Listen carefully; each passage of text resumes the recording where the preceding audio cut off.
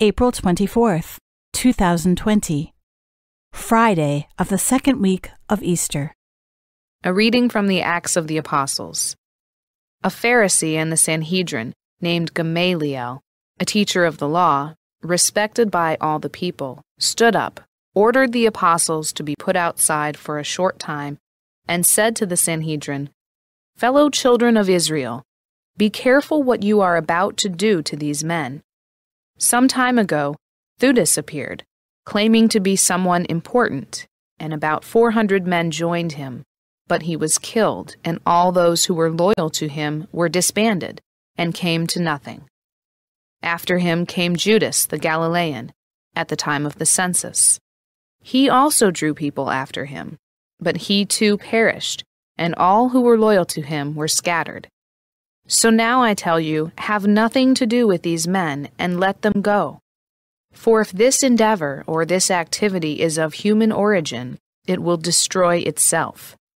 But if it comes from God, you will not be able to destroy them. You may even find yourselves fighting against God." They were persuaded by him. After recalling the apostles, they had them flogged, ordered them to stop speaking in the name of Jesus, and dismissed them. So they left the presence of the Sanhedrin, rejoicing that they had been found worthy to suffer dishonor for the sake of the name. And all day long, both at the temple and in their homes, they did not stop teaching and proclaiming the Christ, Jesus. The word of the Lord. The responsorial psalm. The response is, "One thing I seek, to dwell in the house of the Lord. The Lord is my light and my salvation. Whom should I fear? The Lord is my life's refuge. Of whom should I be afraid? One thing I seek, to dwell in the house of the Lord. One thing I ask of the Lord, this I seek, to dwell in the house of the Lord all the days of my life, that I may gaze on the loveliness of the Lord and contemplate his temple. One thing I seek, to dwell in the house of the Lord. I believe that I shall see the bounty of the Lord in the land of the living.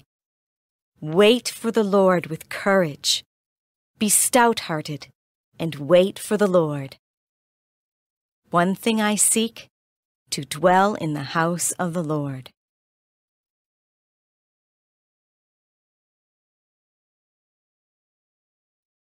A reading from the Holy Gospel according to John. Jesus went across the Sea of Galilee. A large crowd followed him, because they saw the signs he was performing on the sick. Jesus went up on the mountain, and there he sat down with his disciples. The Jewish feast of Passover was near. When Jesus raised his eyes and saw that a large crowd was coming to him, he said to Philip, "Where can we buy enough food for them to eat?" He said this to test him, because he himself knew what he was going to do. Philip answered him, 200 days' wages worth of food would not be enough for each of them to have a little. One of his disciples, Andrew, the brother of Simon Peter, said to him, "There is a boy here who has 5 barley loaves and 2 fish. But what good are these for so many?" Jesus said, "Have the people recline." Now there was a great deal of grass in that place, so the men reclined, about 5,000 in number. Then Jesus took the loaves, gave thanks, and distributed them to those who were reclining, and also as much of the fish as they wanted. When they had had their fill, he said to his disciples, "Gather the fragments left over so that nothing will be wasted." So they collected them, and filled 12 wicker baskets with fragments from the 5 barley loaves that had been more than they could eat. When the people saw the sign he had done, they said, "This is truly the prophet, the one who is to come into the world."